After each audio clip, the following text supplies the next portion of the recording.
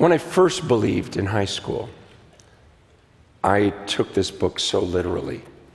I got saved in a Baptist church. They told me to read the Bible. I start reading the Bible.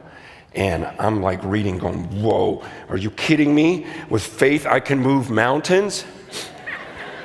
No joke, no exaggeration. I went in my bedroom, I closed the door, and I thought, I'm gonna move stuff. I did. Because I'm just going, that's what the Word of God says.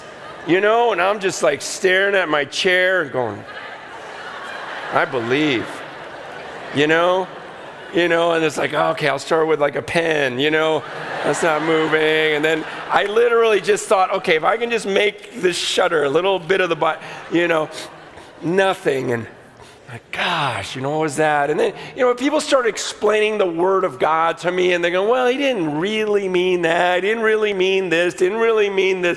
And then throughout life, people just kept telling me, I'm like, gosh, it seems like that whatever I ask in his name, no, he didn't really mean that. He wants us to do things beyond what I can imagine. No, he doesn't. And everything just kind of got reduced to no. So every promise I would see, I began to just look at it and go, probably didn't mean that. But I was just later in deeper study, I just go, gosh, I'm seeing these people with faith. And it was that faith of the centurion goes, no, Jesus, I know what it means to be in charge. You could just, you don't even have to go to my house. And Jesus is like, whoa, I've never seen faith like that. There was that crowd pressing in to see Jesus right after that. And remember, that woman touches him. And he goes, who touched me? The disciples are like, everyone? He's like, no. No, not like this one person did. She went after me and power went out of me. And I'm just looking at her and go, gosh, see, there's people where it was that faith, it was that belief, and I'm just going, Lord, I want to be one of those people. And just going, God, I believe in this. And so for the last few years, I have believed in miracles. And I have, you know, when I meet the sick, pray for them and believe for healing. And I'm so shocked because every time I would pray, nothing would happen. It gets discouraging, you know? And sometimes I'd even go like overseas to where I'd hear about all these miracles happening, go, okay, let me at least see it.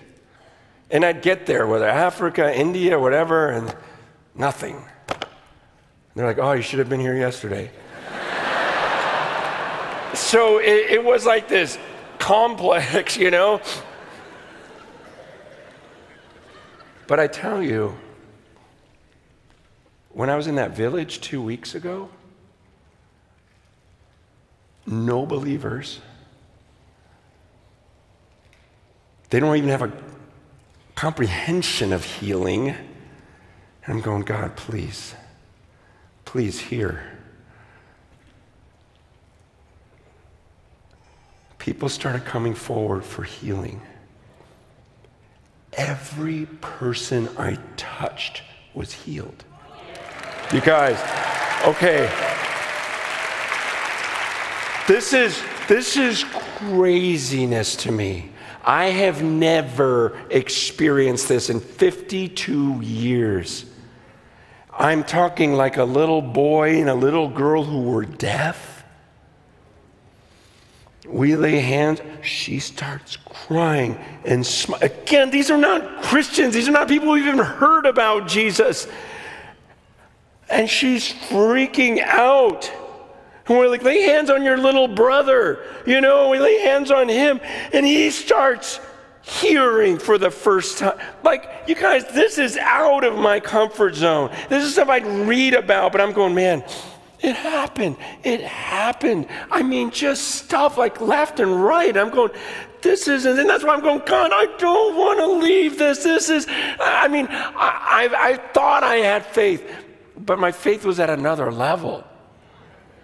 And I think there's some things that contributed. Some of it was just faith in his word. That when Jesus says, I'm in you and you are in me, to take that literally. Seriously, to take it literal. I mean, think about that passage in John 14. Jesus talks about, how he's going to go to the Father, and then Philip says, can you just show us the Father? That'll be enough. And Jesus is the weirdest thing. He goes, how could you say that? Anyone who's seen me has seen the Father. That was the strangest statement. No one talks like that. If my kid's at school and say, I'd like to meet your dad. How could you say that? you don't, right? But Jesus was saying something so out of this world. He goes, you don't understand the oneness the Father and I have. It's like nothing on this earth.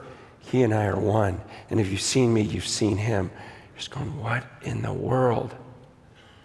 And then you see Jesus pray in John 17. He goes, Father, just like you and I are one, I want them to be in us.